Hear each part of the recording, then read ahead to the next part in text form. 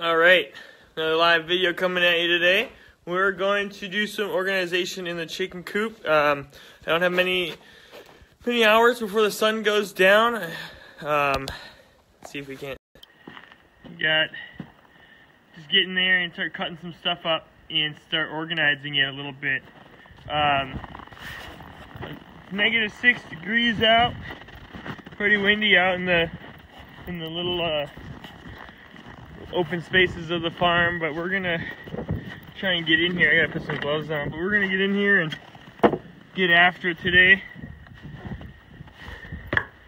It's warmer in here, except for this open window right here. But we're gonna start cutting some stuff. We're not gonna mess with the hay today because I'm not gonna light a fire. We're just gonna see how much stuff I can take down, and see, we got, take care of some of this stuff. Boards like that, and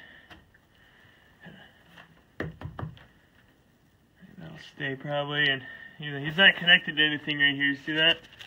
It's all rotted out. But we'll probably see how deep we can get. I only have one brace in.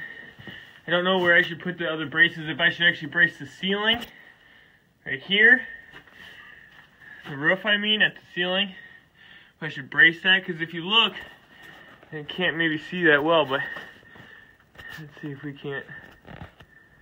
This line right here, look at the slope on it. It's bad. So I'm nervous that that's going to give away. I mean, there's not a lot holding it up. Might be really difficult to see. I can't tell. But you can see there's holes in. I mean, this is the roof, and there's a huge hole here. So I'm a little nervous that it's all rotted out like that.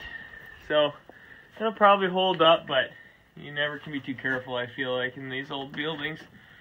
They're just the right wind will come, and you can say, oh, it's been standing for 60 years.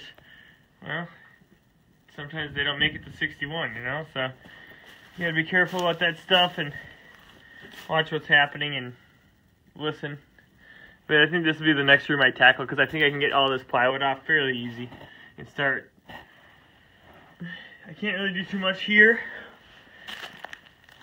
I can maybe shovel some of this, because this is all nice and concrete down here. I can maybe shovel this.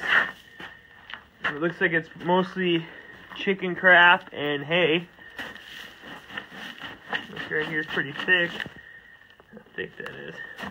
So I can maybe shovel some of that into a pile.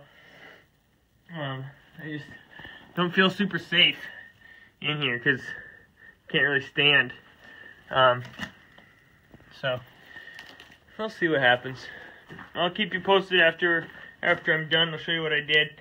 But I only got a couple hours of daylight left, so I'm gonna go get my mask on and put some gloves on and get after it. Maybe I'll just cut all this down and be done with it. I don't know yet. We'll see. But my beautiful wife got me one of these things for Christmas. Look at that.